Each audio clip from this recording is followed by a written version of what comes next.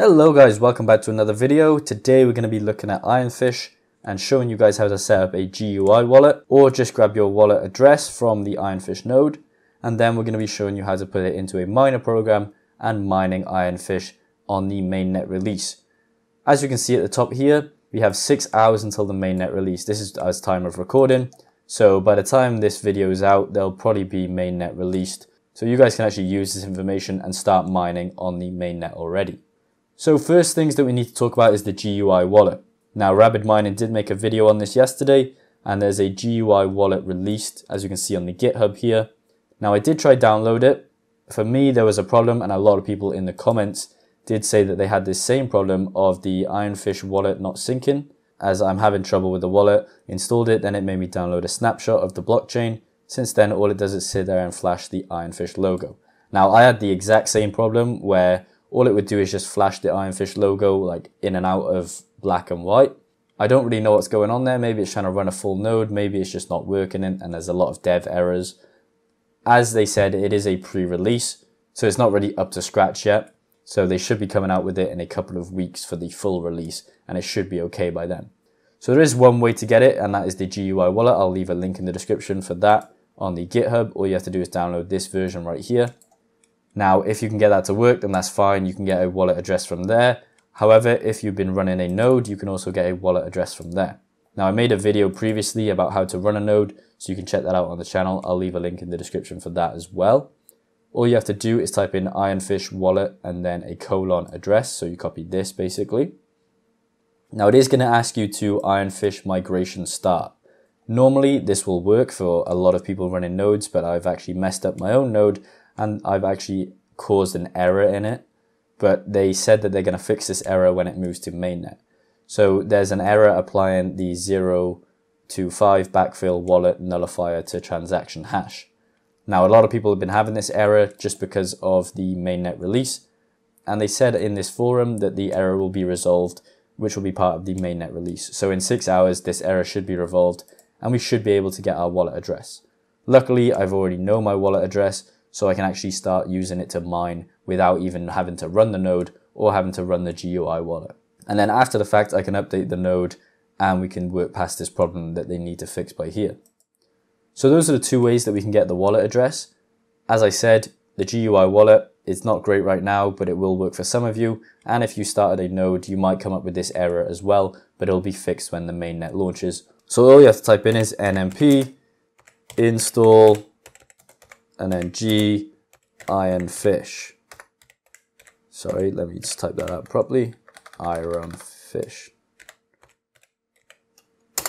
So once you type that in, it'll actually update to the newest version. As you can see here, it's just downloading the actual version right now. I don't really know why it's doing that because I already have that same version.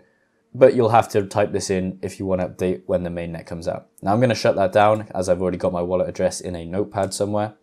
But now let's move on to how to actually mine IronFish. So there's been testnet mining for, I don't know, around a month now. I made a video on the mainnet release. Obviously, it was supposed to come out around 3 weeks ago, I think. And there was a lot of testnet pools that you could mine to. And here we have a list. We have Hero Miners, Cryptex Pool, Flex Pool, H Pool, ZK Work, F2 Pool, and Ezeal.me. And Hero Miners and Cryptex Pool have a airdrop. So Hero Miners has a 10,000 USD airdrop if you mined on the testnet pool, and Cryptex Pool has 7,500, as you can see at the top here.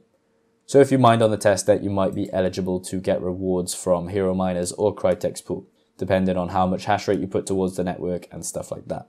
Now, when it comes to mining, we can obviously choose Hero Miners because it's got the most hash rate. Obviously, I'd like to share the hash rate out, but obviously a lot of people also want to make profits from this coin.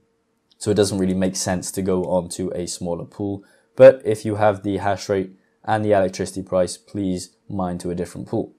So on Hero Miners, we can see we have the ports and the servers here. So you can use any of these. And then there's solo mining options, obviously, and pool mining options.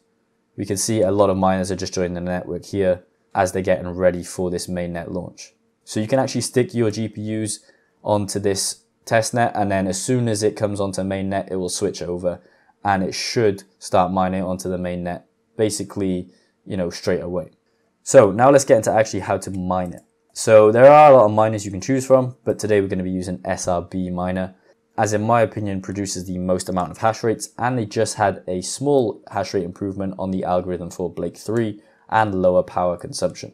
So we can actually use this to gain more hash rate and obviously make more profits. We don't really know what the profitability is going to be like on IronFish right now, but I assume that it's not going to be that good, seeming that a lot of people are mining it.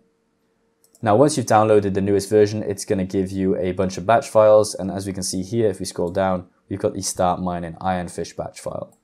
We just right click and edit this, and it's going to come up with a blank file. I've already used this file, so I already know what my wallet address is. But here's the server and port, so you can change that to whichever one you want. If we go back here, you just copy one of these. I'm obviously going to be using the German one because I'm in Europe. But for most of you, it'll probably be the US ones, or it could be the Canadian ones. So when we go back here, we can change this port and server. Obviously, I'm going to leave mine. And then it should say your wallet address here. Now, I've previously got my wallet address from a video I made, so I already know what it is. So it should say your wallet address here, and then you can copy and paste your wallet address over. Now, this at the end is just for my own personal preference. I want to see which sensors are disabled on the GPU. So all we have to do is click exit, and then it should ask you to save it. As I haven't edited anything, it won't ask me to save it. And then all we have to do is double click it. Now, as soon as I double click it, I'm going to have to click 0 to disable one of the GPUs, because that one is used to actually film this video. So if I double click and it's going to ask me to disable one of the GPUs, I click 0 here, and it should allow me to disable one of the GPUs. As you can see here, it's disabled. So it's only going to use one GPU to mine, and that's going to be the 3060 at the top there. I've already disabled the 0 GPU. So after a while, it'll actually display some figures that we can look at. As you can see, I've disabled GPU 1, so that's not going to be showing. It's at 0 hash rate.